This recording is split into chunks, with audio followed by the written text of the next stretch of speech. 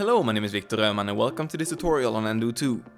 In this video I'll go over a few of the key features of nDo and explain my workflow creating a basic environment tile. I will be creating normals from a few simple blockout shapes, and I will then move on to create normal details directly using more advanced features such as sculpting. To start off, I'm simply blocking out the main shapes using white solids to get a good feel for the general design. I'm using the marquee tool to make selections, and I just fill them with a white color to get a feeling of the overall look and the spacing. Blocking out shapes before generating the normals is always a good idea to save time and headaches. And right now I'm working on the main walking area, blocking out the floor framing and the actual floor space. As you can see now, I'm adding a 2 pixel cut along certain parts.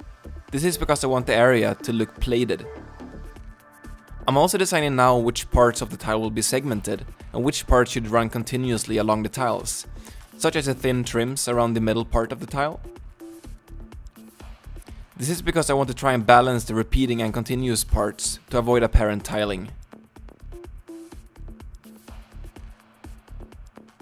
And as you can see here, I'm still deciding on the shapes.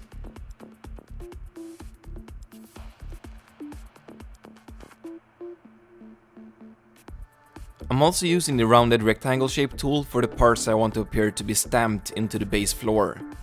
This will be the main focal point of the tile, so I'm spending some time here just to get the shapes right. I'll be putting a bunch of wires, tubes and cables here, so I'm trying to visualize where they're gonna go by playing around with the shapes.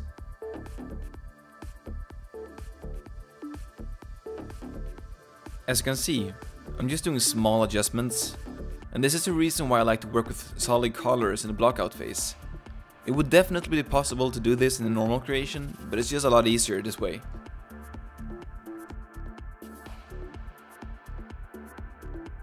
Alright, so I'm pretty happy with how it looks now, so I'm gonna start up nDo2. The first part I will convert to normals is the left panel. I'm just using the default settings with some slight smoothness at around 3 to 4 pixels. The next part is the left trim. I'm using the same bevel type, but for this I'm increasing the size quite a bit. I'm also using a small amount of smoothness, just to make the normals pop more. Now I'm going to convert the middle part. And here I'm changing the slant to down instead of up, to make it go inwards. I'm also making it quite smooth to make it look like it's been stamped into the base metal sheet. Next part is the right trim. I'm using pretty much the same settings as I did on the left trim. And now I'm working on the floor frame. I'm using a very small size for this, and barely any smoothness at all, because I want it to look like a very thin metal frame to add some variations to the texture. And as you can see, because I added those 2 pixel cuts to the floor area, I'm getting these cool bevels here. And make sure you add some smoothness here as well.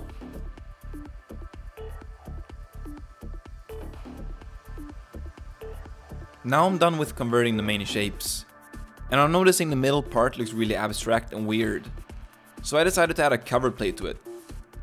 Partly to make it look more functional, and partly because I want more space you can walk on. I'm starting out with a really simple rectangular shape to see if my idea works. I then start refining the shape a bit by going into sculpt mode and simply removing parts of it using the marquee tool. I'm noticing the underlying shapes are a bit offset, so I'm using the sculpt tool to move them down a bit. Once I'm done, I go out of sculpt mode to preview it.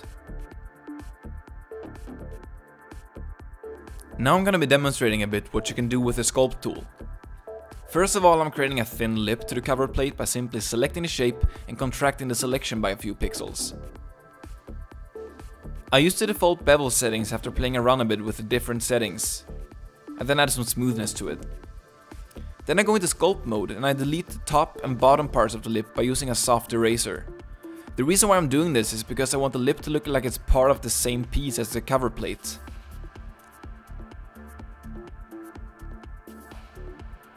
I'm now using the rounded rectangle tool to create a sort of a downward slant to the cover plate, using the same technique I used for the lip.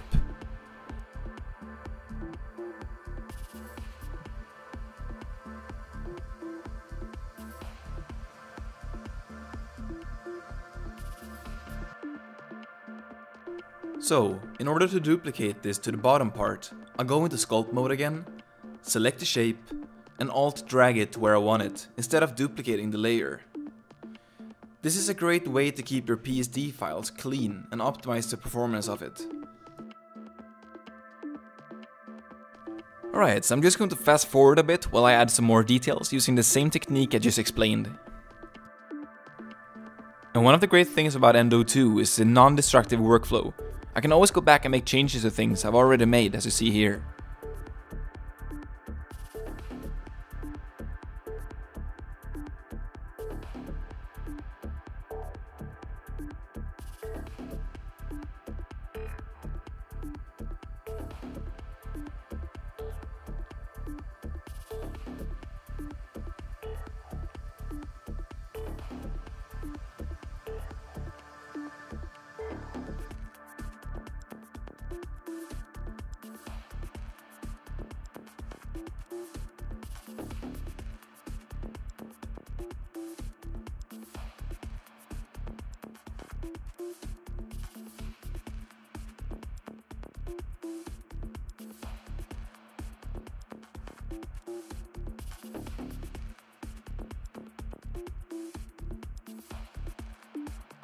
Right, here I'm creating a very simple height map using gray and white to create this hinge clamp.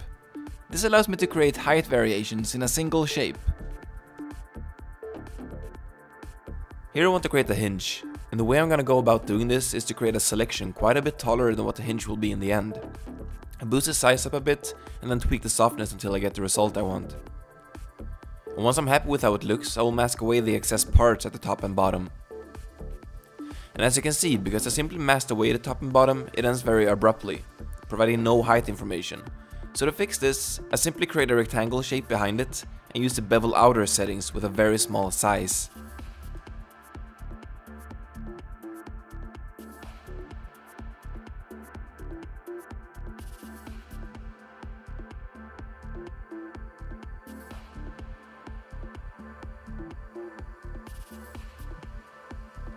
Here I'm using the hard light blending mode in order to make the rivets follow the curvature of the underlying hinge.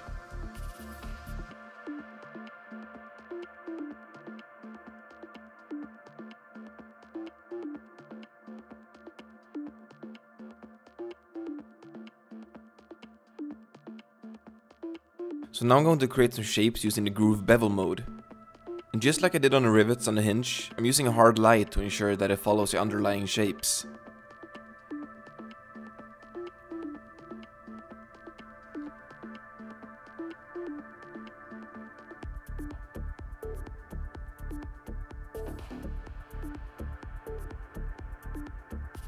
And to create a circular shape, simply use a downward slant and then apply a groove bevel. Playing around with these settings can really create some cool results, so make sure you try them all out.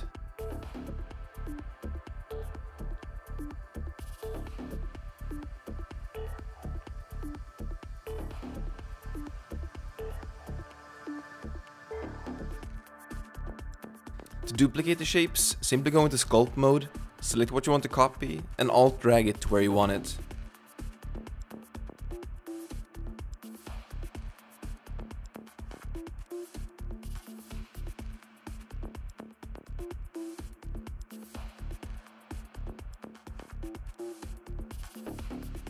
Now I'm going to create some wires and cables. And to do this, I'm using the pen tool to draw out smooth and curved shapes. And a great thing about this is that it's completely non-destructive, so you can go back and edit the curve and the normal map will update accordingly. And to get the rounded shape, I apply quite a bit of softness. When working with shapes like this, I prefer to enable anti-aliasing to avoid jaggy edges.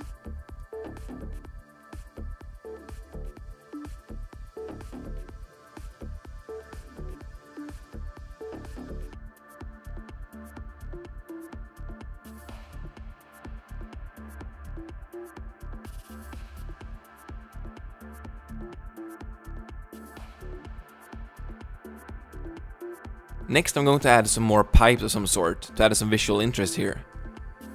I'm using the same technique as I used when creating the hinge before. Just play around with the size and softness until you find a result you like. and also make sure you preview a lot. I'm just going to add some cable clamps here before moving on to the next part.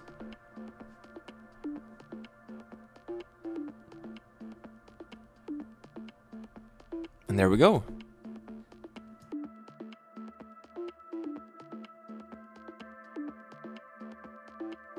For this hatch, I'm just creating a very simple shape using the rectangle marquee tool and the polygonal selection mode. I used the groove bevel settings to make it look like it's going into the underlying object. And now I'm just making some detail for the floor frame using the rounded rectangle tool.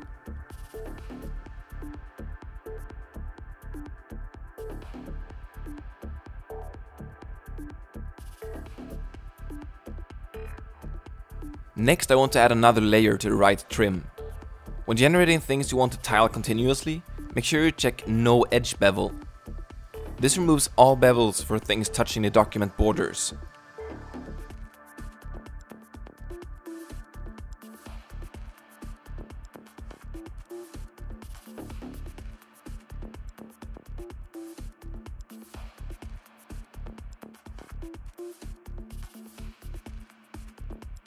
Now it's time for the final detail pass, so I want to add some screws and bolts. The first thing I want to do is make the inset for the bolts, so I'm just creating a downward slanting normal generated from a circular shape. And then apply quite a bit of smoothness to it. And once I'm done with that, it's time to make the actual screw. I played around with this to get the result I wanted, just using the predefined bevel settings.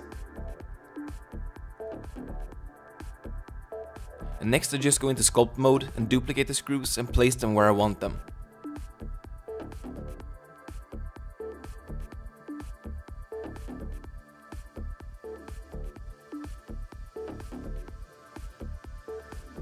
As I mentioned previously, using the sculpt mode to duplicate objects is highly recommended.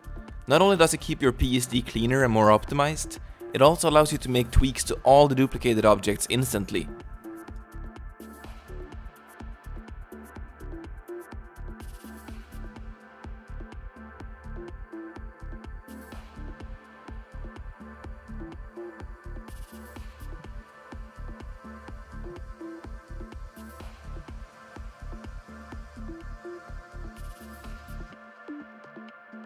Now I'm trying to figure out what I'm going to do with the smaller parts where I want screws. And after I'm playing around, I decided to make a smaller version instead.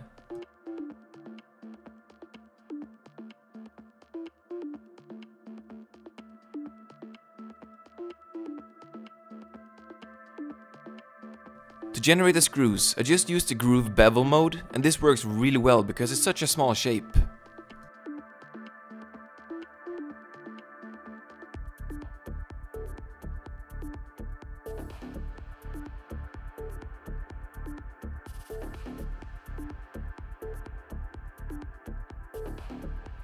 Right, so we're almost there. After looking at the texture, I decided I want some more details on the hinge. So first off, I'm creating a small rectangular shape that I overlay using the hard light blending mode. After that, I want to attach the hinge to the part to the left. So I just create a simple shape using a combination of hard light and sculpting it to get a more organic look to it.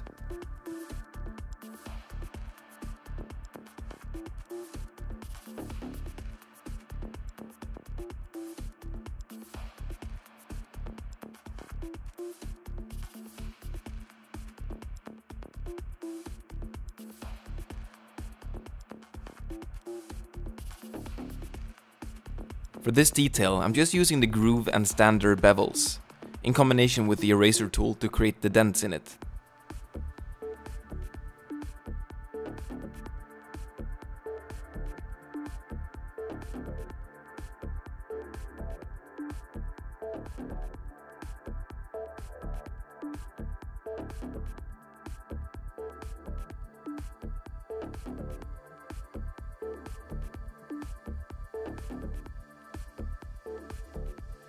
Once I'm done with that, I'm just creating some very simple details using hard light blending mode to overlay them properly.